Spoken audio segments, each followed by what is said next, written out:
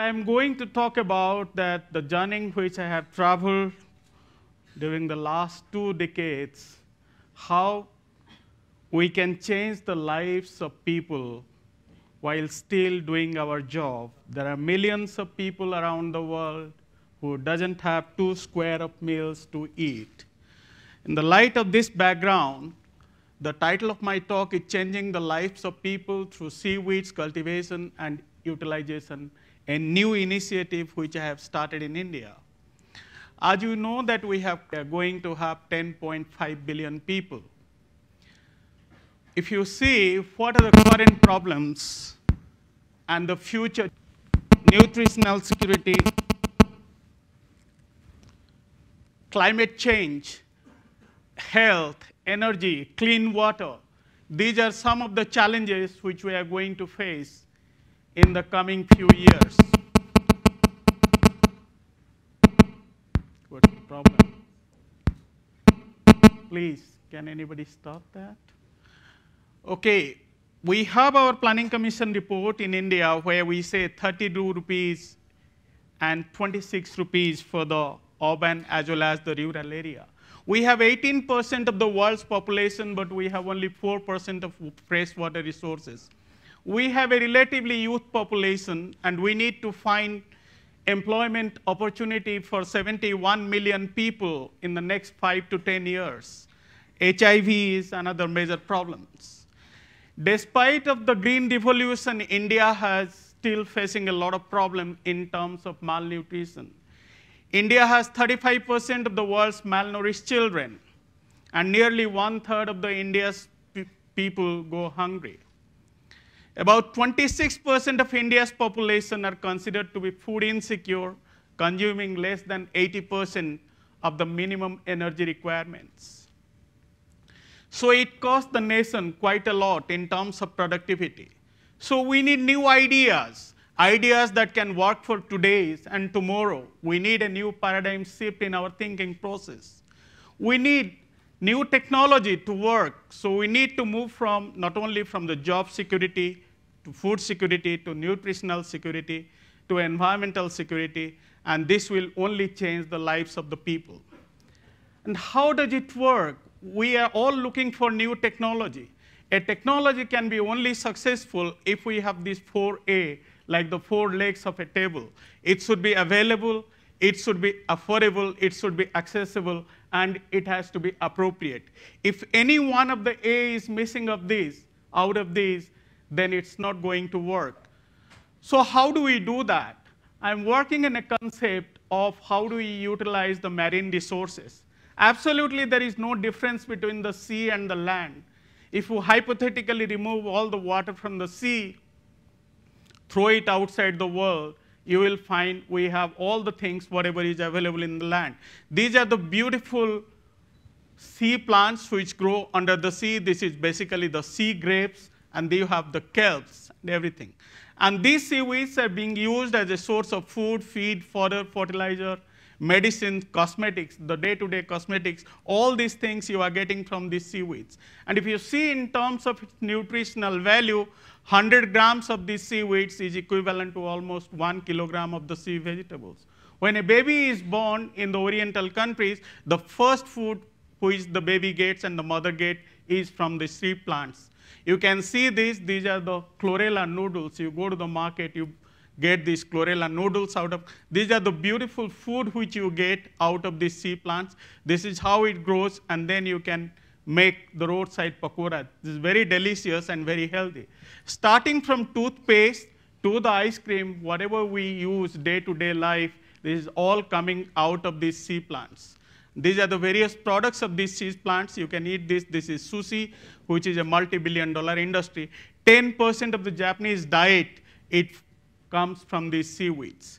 And these are the various products which comes out of these seaweeds, and also it is having a lot of anti-HIV activities. This one particular species is more than $2 billion industry now. And this is a typical sushi, which is very common, and this is having an anti-cholesterol activities. Remember, the tallest plant in the whole kingdom belongs to seaweed, which can grow up to 70 meters in height. And in India, we have more than 7,000 kilometers of the sea coast, but still the people in the coastal area live in a very, very miserable condition. What we have done over a period of time, out of 770 species which is available in Indian coast, we have identified 4 different species of this and then developed a model. This is how we can go for the sea farming. This is a story of Chilika Lake, which you can see, you can read about that more story in a book called I Have a Dream. We identified this miracle plant growing in the Chilika Lake, and this is also growing in other parts of the country. And we started giving the training, knowing that the people have not much money in this coastal area. So we created a new model. I am not a management fellow, but we tried to create a new model.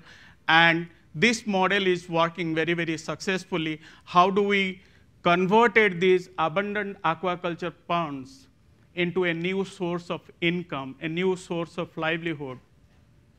All of you know that next to agriculture, it is aquaculture which provides the highest number of employment in the country. But because of the conversion of this paddy field into the aquaculture ponds, these ponds were lying idle. And through very, very small eco-friendly technology, we have converted these ponds. And these are very simple technique. India is a tropical country where you can save a lot of energy by doing this sun drying. And this is a typical story. These are the self-help group where we have trained a large number of village people of the sea farming area. These are some women, for the first time, they have earned their own money in a small coastal area. And this is how a field looks like. You don't need to put any fresh water. You don't need to put any fertilizer out of this.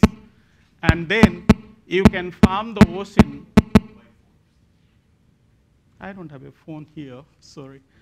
And you can see this is a typical view in the southern part of the country, in southern India. We have started training the people in different languages, whether it's Tamil, Telugu, Malayalam, Marathi, Bengali. These are the different manuals we have created.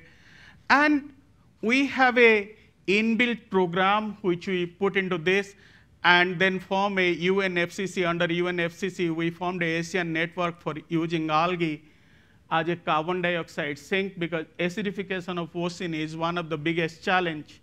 Now, what we are trying to do is not only create more employment in the areas, but try to take out the extra carbon dioxide to combat the global warming which is happening. And the second thing is that all of you know that the ocean removed the extra carbon dioxide from the sea. This is what we did in Andhra, and you can see this is about I Have a Dream. This is a small thing which I have developed, tried to think out of box and file to the next stage. So we are making it much, much smaller, not fixing it on the top of the car, but we are developing with more international collaboration with this. How do we combat global warming and then develop different products out of this? This is how, when you run a car, you can take your carbon dioxide from the exhaust and then process it, can put this diesel which comes out and run this car. So this is a small innovation we have tried. And of course, due to lack of time, I'll not be able to show the other videos. There was another 5 minutes video about that, how we actually farm the sea in very, very difficult situation. And this has changed the lives of people in the coastal areas. You go to Tamil Nadu, you go to Andhra, you go to Kerala. We train the people across the country, and these women are now getting 10 to 15,000 rupees per day.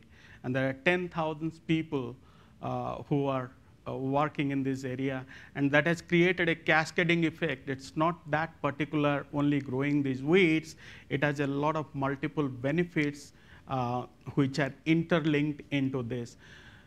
So one of the biggest challenges for us as scientists, we try to do a lot of things within the lab. We don't move out to the public sphere. And it's a very challenging job because I am not a management fellow, but it was very difficult to speak to the banks, to speak to the NGOs, to speak to the government. Initially, nobody wanted to buy this idea, but when we saw the light of the day, then more and more people came and joined us in this particular mission. And we are now expanding it in a bigger ways. Now, my next challenge is in the Northeast, you have a lot of biological resources here. You have cherry blossoms here. It's quite beautiful. You have a large variety of orchids. You have probably the large varieties of pineapples. You have large varieties of citrus over here.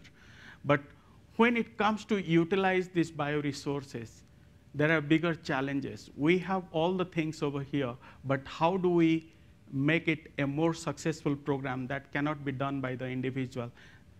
Where we need to integrate the people from the management, but how do we make it a more successful program that cannot be done by the individual?